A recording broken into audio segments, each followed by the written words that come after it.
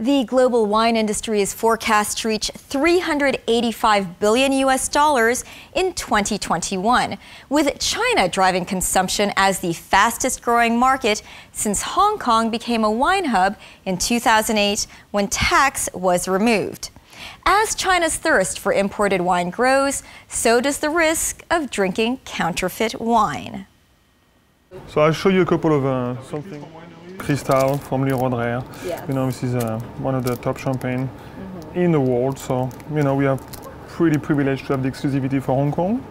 Wow. How did you manage that? Hong Kong imported $12 billion of wine in 2016, up 11% from the year before.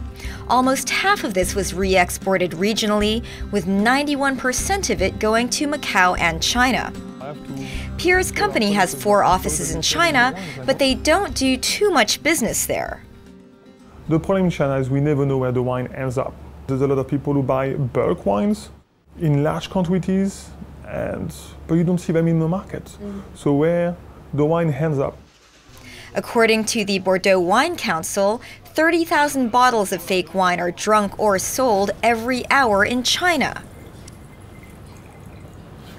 Imported wine consumption in China went up 37% in 2015 from the year before to 43.7 million cases. Of course, the concern is how many of those bottles bought by the 48 million wine drinkers there is the real thing. Marcus Ford has worked in Shanghai's top restaurants for 2 decades.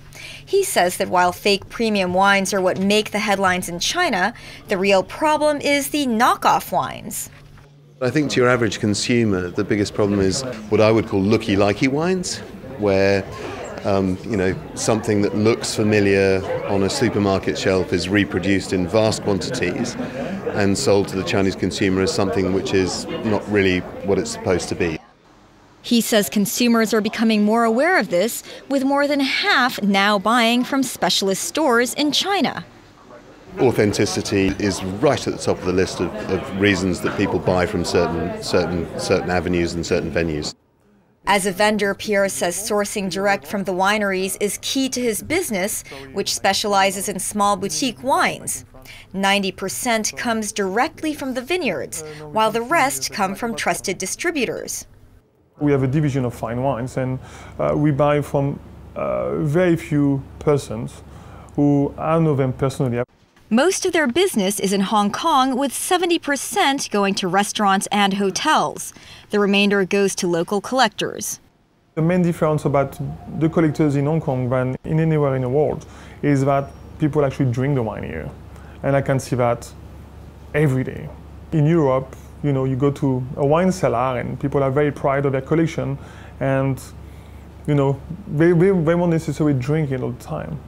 That's a difference most winemakers would want to know about their customers.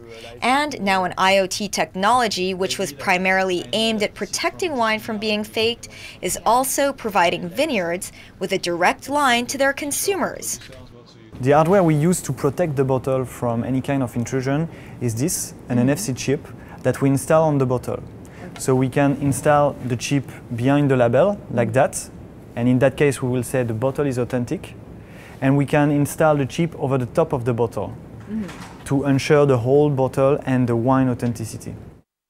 Used together with a smartphone app, the consumer can scan the tag to confirm authenticity, as well as access information and even video about the wine from the producer.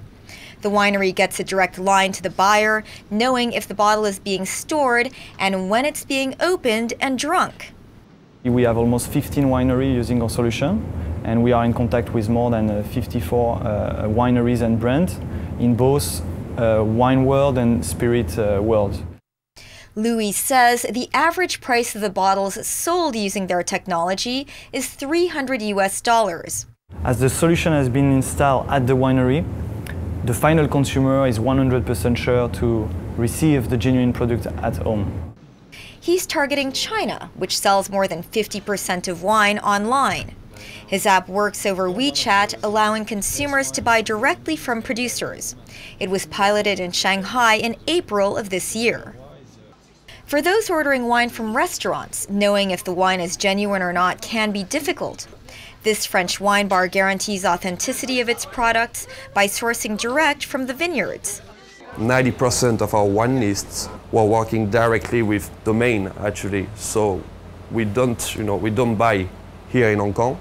And the 5% we buy it from private seller in France, which is actually our friends, and those people mostly they get allocation. Business has grown along with the popularity of wine consumption here. They opened in 2014 and now have 2 locations in Hong Kong with a list of over 1,000 wines. Jordan says they have monthly tastings as people want to learn more about wine. The more educated the consumers are, the more aware they'll be when encountering counterfeit wines. He says fake wines are available on the market, citing a 1978 Henri Jaillet, which he says gets offered on a regular basis. It's the most prestigious. It doesn't exist anymore. Jeremy Stockman, managing director of Hong Kong's largest wine retailer, agrees. They're old wines, and there was never very much of them made. Sometimes it was maybe a couple of barrels, 600 bottles, and that was 40 years ago. Jeremy guarantees authenticity of their products, saying 1/3 of their wines are bought ex-domain or directly from producers and then shipped by the company's shipper. Another 40 to 50% of their wines are from Bordeaux, where they can only be bought from a negociant or accredited wine merchant. Bordeaux wines cannot be bought from the chateau. They have to come through a negociant system. So it goes from Chateau Lafite to the negociant to us. Jeremy says counterfeits are a bigger problem than many people realize, citing recent cases involving a fake Romani Conti wine scheme worth millions of dollars. Now, most of those 400 bottles are still in the market somewhere, probably in private cellars. And if they're caught with, say, 400 bottles, how many other thousands of bottles have been made? He says many producers are adopting technology to protect provenance of their wine. I know of one chateau that uses at least 4 in every bottle. And that can be things like proprietary glass, so you can't fake that bottle because they own the mold. This producer uses a chip in its label and ink in its capsule that lights under a special light. Other techniques include various letters on the label that show different colors under UV lights. Can you show me some of the wines that might be commonly copied? This is Chateau Petrus in Pomerol. It's one of the most expensive Bordeaux. This is a 2000 vintage. It's over $50,000 a bottle. You can refill it, but to make that mold is incredibly expensive. The capsule itself is a proprietary one, and there may well be some kind of device underneath. The cork should be branded as well. It should also have the vintage on there, so you can't use another cork.